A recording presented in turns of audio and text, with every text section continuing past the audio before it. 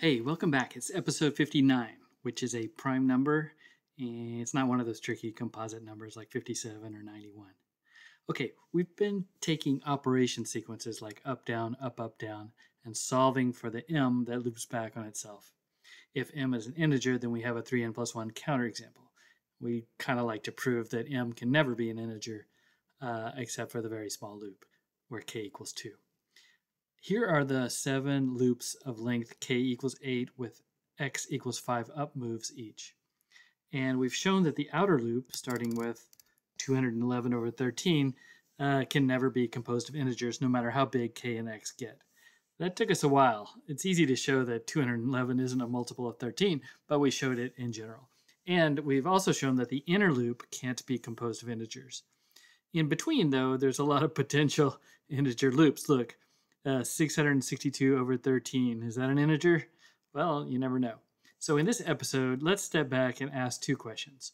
One, how many loops are in between the inner loop and the outer loop as a function of k and x?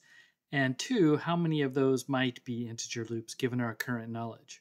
So when k and x get large, is it conceivable that almost all loops are integer loops? Half of them? 1% of them? Almost none?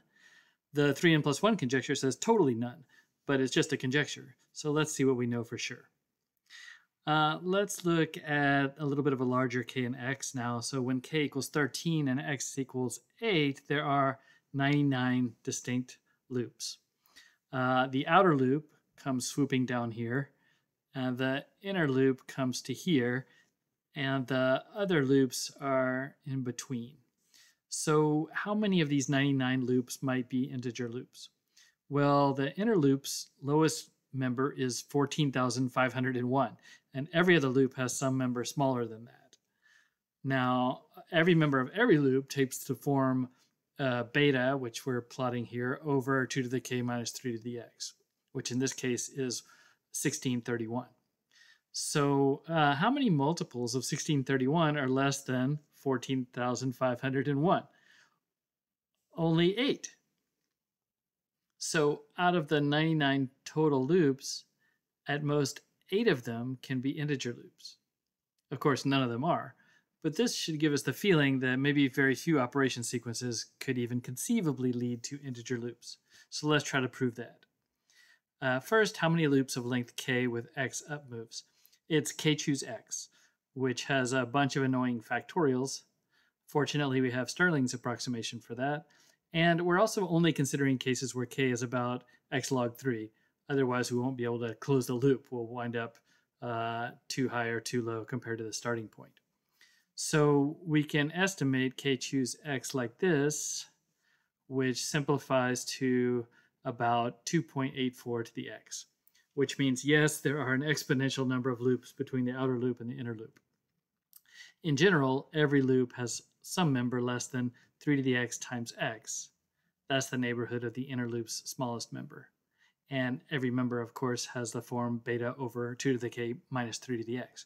So generally speaking, how many multiples of 2 to the k minus 3 to the x are less than 3 to the x times x? Well, if this difference between the powers is very small, we could have zillions of multiples of it in the range. But Baker and Wren taught us that the difference is actually very large. It's guaranteed, for example, to be bigger than 3 to the x over 250 times x to the 13.3.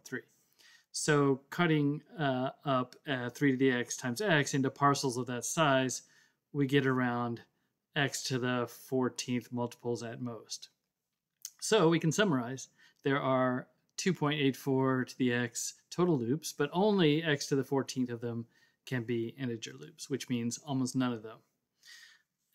For example, for a modest x equals 100, loops with 100 odd terms, we have 10 to the 45th possible loops, but only 10 to the 16th of them can conceivably be integer loops. That means for every integer loop, if there is one, there are this many non-integer loops. Or if every loop is a pigeon and having integer numbers in it is a pigeonhole, then there's just way too many birds. Of course, the 3n+1 conjecture says there's no pigeonholes at all, so sorry, birds, if the conjecture is true. Okay, it's good to step back once in a while And so in the next episode, let's dig more into how operation sequences produce these actual beta values so we can understand better why they might or might not be multiples of this difference. Okay, see you next time.